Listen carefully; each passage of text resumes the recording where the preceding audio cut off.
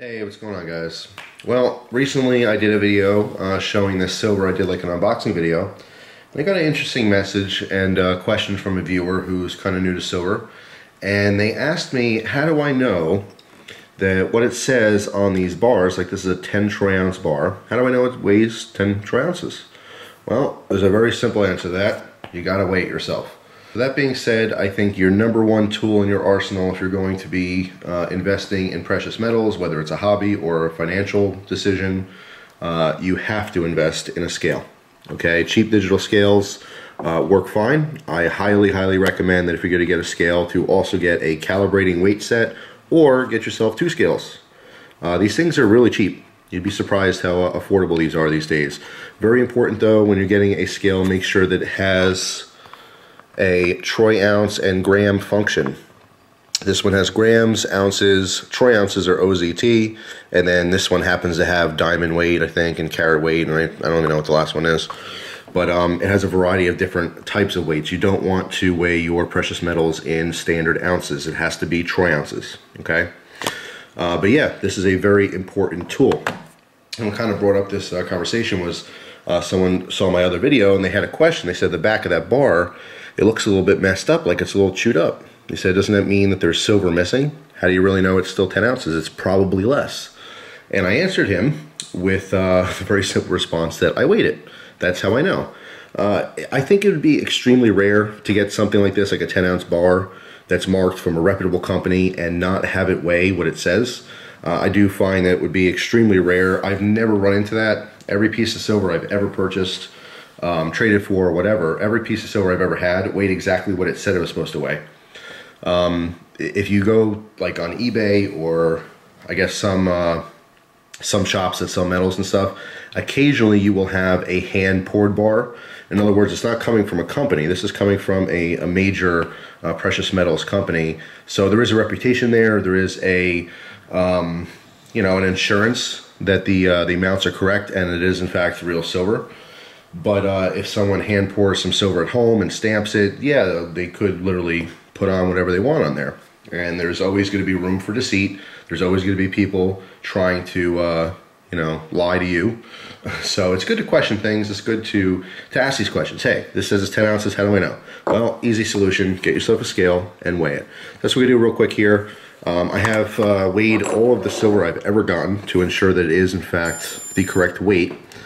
Alright guys, so I zoomed in here. I just want to show you that it is on the troy ounce setting.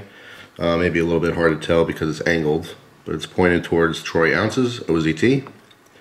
Alright, make sure we're back on 0. So we're going to measure, or weigh rather, 2 of these. First, the 10 ounce. So it should be 10 troy ounces. And it is almost exact, down to 1/100th of a troy ounce. Okay, let's do that again, make sure it's consistent, get down to 0.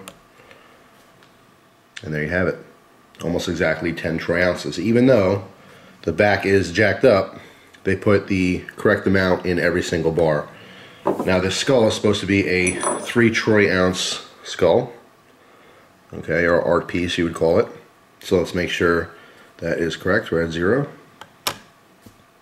And there you go. This one actually has a little bit extra silver in it. It's 3.017, so it's 1700ths extra silver, I guess you would say, or troy ounces. Really insignificant, but again, let's get down to 0. Make sure this is consistent. And there you go, 3.01. Now for this bar, this is 38 grams because it's a 38 caliber pistol. And we want to go to our gram setting here, which is on top. You can see that. And this should come up 38 grams. And there you go. It's actually a little bit over, 38.44. Let's try that again. Get down to 0. And consistent, 38.44 grams. So yeah, the simple solution here is to just weight yourself, just to ensure that you are getting what you're paying for. I always think it's important to not just trust, you know, these things. Like I said, if you got this from someone that says 10 troy ounces, you have to assume, yeah, sure, it's 10 troy ounces. I mean, you can have obvious questionable pieces if you had a piece like this and it was marked 10 troy ounces, you know, when you start getting used to silver, you can get an idea for how heavy things are, or just looking at it, it's physical mass. There's no way there's 10 troy ounces there.